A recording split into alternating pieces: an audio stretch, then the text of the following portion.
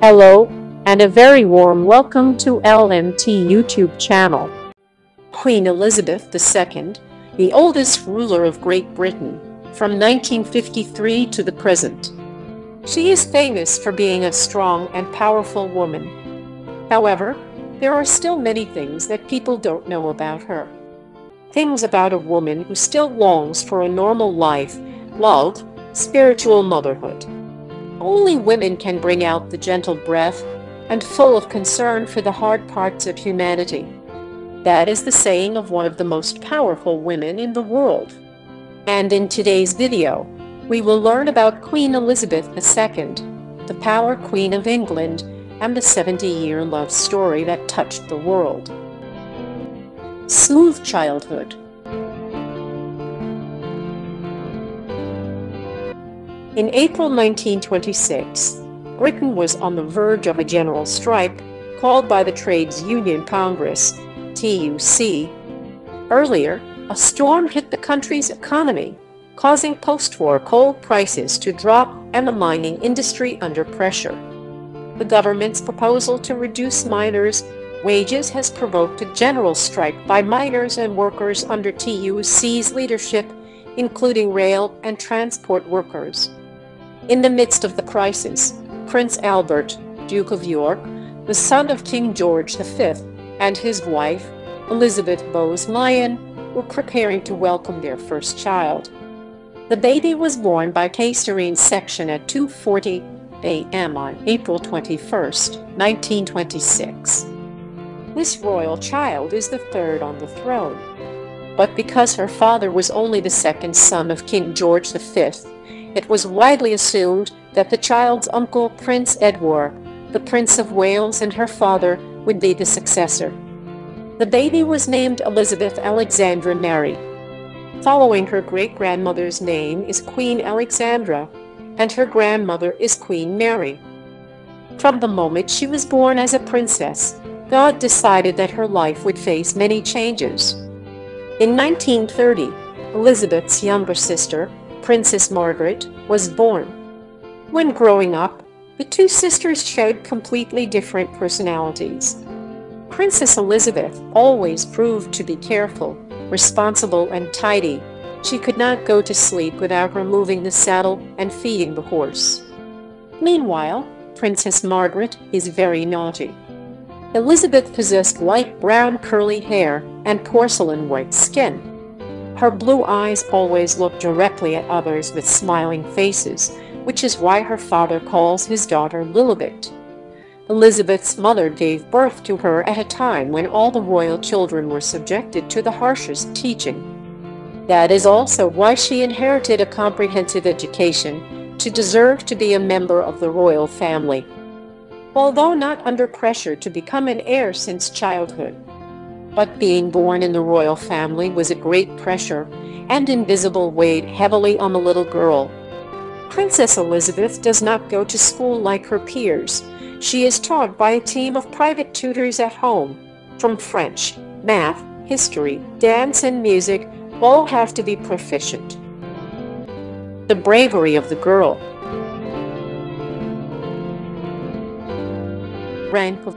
As a teenager, World War II forced Elizabeth and her sister Margaret to move to Windsor Castle to ensure their safety. However, it was also from the war that she began to perform her duties as a royal princess. She made the radio show with special speech to reassure children who had to be evacuated from their homes and their families. The 14-year-old princess displayed her calm and firm personality. She told the people, "In wishing you all good evening, I feel that I am speaking to friends and companions who have shared with my sister and myself many a happy children's hour. Thousands of you in this country have had to leave your homes and be separated from your fathers and mothers. My sister Margaret Rose and I feel so much for you, as we know from experience what it means to be away from those we love most of all. To you living in new surroundings, we send a message of true sympathy, and at the same time we would like to thank the kind people who have welcomed you to their homes in the country. All of us children who are still at home think continually of our friends and relations who have gone overseas, who have traveled thousands of miles to find a wartime home and a kindly welcome in Canada, Australia, New Zealand, South Africa, and the United States of America. My sister and I feel we know quite a lot about these countries. Our father and mother have so often talked to us of their visits to different parts of the world.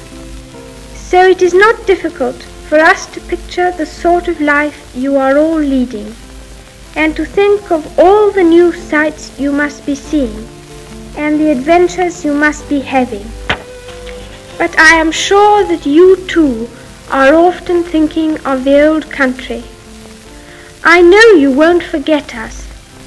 It is just because we are not forgetting you that I want, on behalf of all the children at home, to send you our love and best wishes, to you and to your kind hosts as well.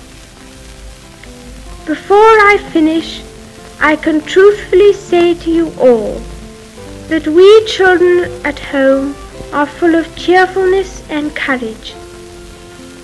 We are trying to do all we can to help our gallant sailors, soldiers and airmen, and we are trying too to bear our own share of the danger and sadness of war.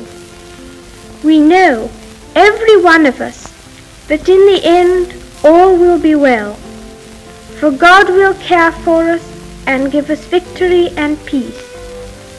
And when peace comes, remember, it will be for us, the children of today, to make the world of tomorrow a better and happier place. My sister is by my side, and we are both going to say good night to you. Come on, Margaret. Good night, children. Good night, and good luck to you all. However, the princess still wants to take on more missions, which is to serve in the military. In early 1945, the king allowed Princess Elizabeth to join the Women's Support Territory Army with her ID number 230,873. The princess was trained to become a driver and a mechanic. She drove a military truck and proceeded to the rank of low-ranking commander. From there, Princess Elizabeth was the only female member of the British royal family to join the armed squad and serve during World War II. Elizabeth had a glimpse of a different world, a non-royal world. She had another vivid experience outside the monarchy, where rare royal dared to try. On a trip to South Africa in 1947, the young Elizabeth boldly declared that her life would be devoted to serving the nation. Fate became queen. In 1936, when King George V, grandfather of Queen Elizabeth II, died, her uncle took the throne as Edward VIII. But by the end of 1936, the king's desire to marry an American ordinary woman, Wallis Simpson, sparked a controversy because she had been divorced twice. Under royal law, a ruler cannot marry a divorced person while his or her ex-husband is still alive. Consequently, King Edward VIII abdicated to resolve to marry the one he loved. Therefore, his younger brother, the father of Queen Elizabeth to Mr. Albert, was crowned as George VI. From here, she became the first heir. On February 6, 1952, after a long illness, King George VI of Great Britain and Northern Ireland dies in his sleep at the royal estate at Sandringham. Princess Elizabeth, the oldest of the king's two daughters and next in line to succeed him, was in Kenya at the time of her father's death. When hearing the bad news, she did not cry, but her face turned pale with worry. Queen Elizabeth returned to London and went to St. James' Castle to meet a few hundred members of the British Commission, where she discussed the necessary procedures before the coronation. The official coronation of Queen Elizabeth took place on June 2, 1953, at Westminster Abbey. For the first time, the ceremony was broadcast on television, allowing people from all over the world to witness the grandeur and the overall view of the event. The Queen's responsibility has since been observed by the world. Woman of the World.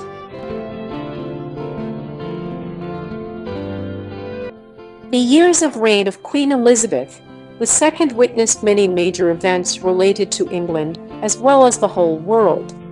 In 1956, British and French forces invaded Egypt after it nationalized the Suez Canal. In the same year, under pressure from the United States, the Soviet Union, and the UN, they had to withdraw their troops. In 1957, Ivory Coast declared its independence as Ghana. This is the first British colony country in Africa to separate from the United Kingdom. By 1960, the African Union withdrew from the Commonwealth. After 4 decades from the coronation, Queen Elizabeth II said, "The throne was given to me, and I kept taking it, trying to do my best." Queen Elizabeth was not born to sit on the throne, but she had grown up during her reign to deserve the crown placed on her head. Became the longest ruler of 16 independent nations of the British Commonwealth. Queen Elizabeth II has completely transformed the royal image. Bringing royalty closer to the public, she created a more modern dynasty. Many rituals are too old to be modified by the Queen. National hard-to-reach places and treasures are now more open to the public. When England and other countries went through difficult economic times, she agreed to cancel the civil list. This is the public tax system that pays royal families, which has existed for nearly 250 years. Although that meant that the whole royal family had to live more frugally. Since then, Queen Elizabeth II has accomplished about 430 royal duties and supports hundreds of charities and charities each year. Calm woman.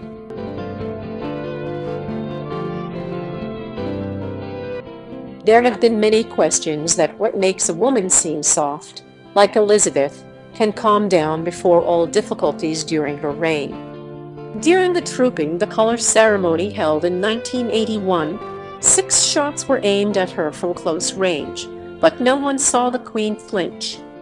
At that time, she continued to control her horse and moved forward.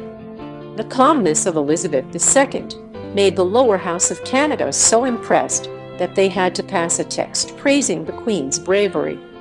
Or in 1982, when she witnessed an unknown man breaking into her bedroom, she remained calm and talked to the man until the police broke in 7 minutes later. You are watching videos on LMT channel.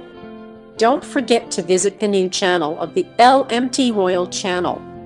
Details below the video. Unusual encounter and love letters. In 1939, Queen Elizabeth was only 13 years old, with her family too, at the Royal Naval College in Dartmouth. Prince Philip, at the age of 18, was one of the cadets assigned to welcome the beautiful heir of King George VI. His handsome appearance immediately captured the heart of the future Queen of Wales. According to the teacher who taught the Queen at the time, she could not take her eyes off him, although he did not give Elizabeth a special gesture. Elizabeth's sister, Princess Margaret, also said that she doesn't look at anyone else. After that fateful meeting, the Queen and the Prince began exchanging letters. Miss Marian added that Queen Elizabeth took the initiative to write to Philip. Then, in a touching letter Philip sent to the Queen, he confessed his love for Elizabeth and expressed concern about whether he was worthy of the Queen or not. The affection of the Queen and Prince Philip grew through each letter. When World War II broke out, Although Philip participated in the war, he and the Queen often exchanged letters. After the war ended, Philip returned to London. In 1946, he dismissed all inferiority complex and decided to propose to the Queen of England. At that time, Philip was 25 years old, and the Queen had just turned 20. In the immense happiness, Queen Elizabeth accepted Philip's proposal without consulting her parents. When he was a Cinderella, she was the Queen. Prince Philip carries Greek and Danish blood. His uncle was King Constantine I, who ruled Greece then, but after a rebellion, he was forced to abdicate. Later, the entire Philip family was expelled from Greece. The incident continued with Philip when his father followed his mistress, and his mother was hospitalized in psychiatry. His 3 older sisters married the German nobles, leaving him alone. From a royal lineage, Philip became a Cinderella living far from his parents, poverty, and not status. For that reason, the love of Queen Elizabeth and Philip was strongly opposed, and their love story became the focus of the media. The Queen's mother is the one who strongly disagrees with her daughter's love. Later, in her autobiography, she mentioned the reason why she objected to this marriage. Philip's sisters were married to the German nobility, and basically they were related to the Nazis, while Elizabeth is about to become the Queen of Wales. The wedding dispels the pain of war. Despite opposition from the family, Queen Elizabeth still married Philip on November 20, 1947. The royal wedding of the two took place monumentally at Westminster Abbey. At a time when England was still facing economic difficulties from World War II, Elizabeth had to collect vouchers used to buy fabrics for wedding dresses. Her wedding dress later became one of the most beautiful dresses in royal history. After the fierce war, Queen Elizabeth's wedding was seen as a warm ray of light that repelled all the trauma and mourning caused by World War II. Right before his marriage, Philip renounced all Greek and Danish titles. He used the title of Lieutenant Philip Mountbatten after his mother's last name. There is no marriage without turbulence. Especially in the early years, Philip was always required to follow the Queen. In every problem, he was always behind the Queen. He was really angry once in his life. "I am the only man in this country not allowed to use my last name given to my children." Following the death of Queen Mary and the resignation of British Prime Minister Winston Churchill, Queen Elizabeth II requested a change to honor her husband. In 1957, she conferred the title of Prince of England for her husband. Becoming the Queen's spouse, Philip and Elizabeth always stood side by side, not only in private life, but also in royal duties. The two often appear together and do not hesitate to give gestures of love, affectionate eyes in public. Their love affair, lasting more than 7 decades, has made the whole world admired. Thus, it was enough to see that even though she was the Queen to be admired, in Elizabeth II's heart, her husband was the most respected person. A mother, a grandmother.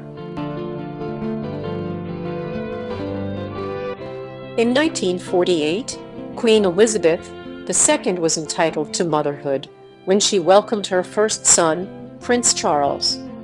Then, in 1950, Princess Anne was born again in the immense joy of her parents and the people of England.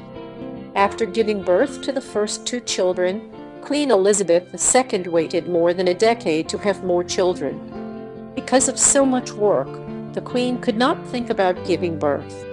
In 1960, Queen Elizabeth II gave birth to her 3rd son, Prince Andrew, and Prince Edward, born in 1964, was the last.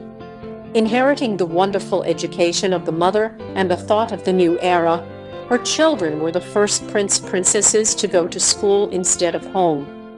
Busy as a queen, but never distracted her motherhood, she often took her children on trips. In 2012, when British screen actress Kate Winslet was awarded the CDE Award, she told Queen Elizabeth II that, "I would rather be a mother than an actress," and the Queen replied, "Yes." Like that. It's the most important thing in life. Not only has the stern face ever seen, the Queen became a kind grandmother when happy playing with her grandchildren. Although she has turned 94 in 2020, the Queen is never an old man. She has her own YouTube channel, a Facebook page, and even a Twitter account. The age gap does not prevent Elizabeth II from having regular conversations with her children on phone messages. It's hard to be a woman, making it more difficult for a woman in power to be watched by the whole world. Instead of enjoying royal life, Queen Elizabeth II chose to serve the country and the people. Then today, she became one of the perfect female models are the most revered in the world. Thank you for watching videos on the LMD channel. Do not forget to press the register button and press the bell to update the latest videos to support us. Don't stop.